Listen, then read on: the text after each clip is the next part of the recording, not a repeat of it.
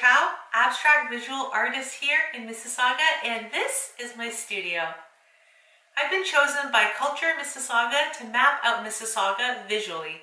I have chosen to illustrate the Meadowvale area. I'm fairly excited for you to see my own viewpoint and how I can preserve this moment of time on canvas. My passion in creating abstract art began following my recovery from my concussion in 2014. I started painting to release a lot of emotions going on inside of me. Art helps process feelings. It reduces stress, anxiety, and depression. Art can be engaging and speak emotions some cannot express into words.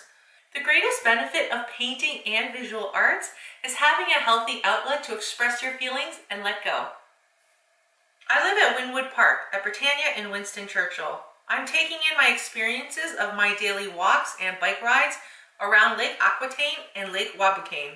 I'm someone who notices and appreciates the beauty of light hitting clouds a certain way, the shades of purple in lilac, and the shadows casted from trees in full bloom. We have a lot of arts, creative arts like yours. We did a project some years ago now, and we did a full program to get every single underpass painted with murals. Each one represents that area. So Wabukayne and Aquitaine have a lot of geese and ducks and birds. I'm taking in this slice of moment in time, enjoying the colors, the shades, the hues, and capturing this part of Mississauga in my painting. I'm really excited to get started on this. I start by gathering all the images that I took along my walks and bike rides around Lake Aquitaine and Lake Wabukayne Trail. I trace around the objects so I have something to work with. I rearranged all the shapes that I traced until there is a frame that I like. This will be the working image that I used for my painting.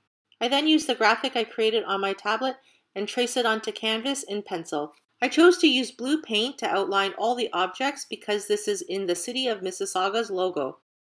I used stencils, roller brushes, and foam stamps to create interesting textures on my painting. Here I'm using a squeegee to remove some paint, and I'm adding it to this part of the painting. I paint on bubble wrap with acrylic paint and stamp it on parts of my painting. Now time for the little details. I'm adding a little bit of pink here and a little bit of yellow here. For my big reveal, I'm sharing this with my city councillor in this area, Meadowvale, Pat Sato, who has seen me through the creation process for Maps of Mississauga Meadowvale Edition. I am so excited to finally show you my final piece. Oh, wow. Here it is. So now that I'm looking at it and I can see all of these parts of the community, that you've taken a little bit from everything and put it together. It's absolutely stunning. And I love the colors. I think what stands out, of course, at the front of your art are the two structures at the community center. The artwork in the front was there to encourage children to climb on, very interactive. I'm looking and I'm trying to see beyond the turtle. Those turtles have been part of the Meadowvale Community Center for, I don't know, over 30 years. I think every child, even my kids that are in their late 30s now, they played on those turtles. Such an iconic part of our community, and I'm so pleased that you put it right in the front of your art. And I really love that you've taken, you had some walks through the underpasses that link our trails, and you've taken various aspects from the artwork that is on the walls of those underpasses, and you've put them in your painting. Do you think this represents our Meadowvale community?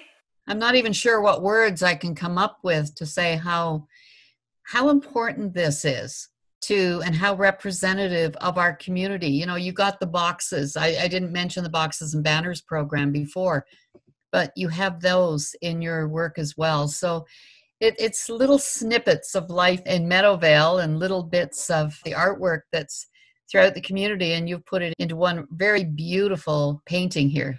I especially love that you've included the tree carvings. That was something that I'm trying to get more of around the community. What do you think about the final piece, Councillor Sato? I would like to congratulate you on the incredible talent you are showing. And, you know, you said that you use your art after you had your brain injury. You want it to express and release. And you've done that in your art, but you've done it in a way that has also brought our community and everything that's special about our community, you've put it into this art. And you have done that, and you've taken, a little bit here, a little bit there, a little bit here, and put it together. It's a type of painting where you could look at it 10 times, and every time you see something new. And I think that's very special. So congratulations. You've done a really amazing job.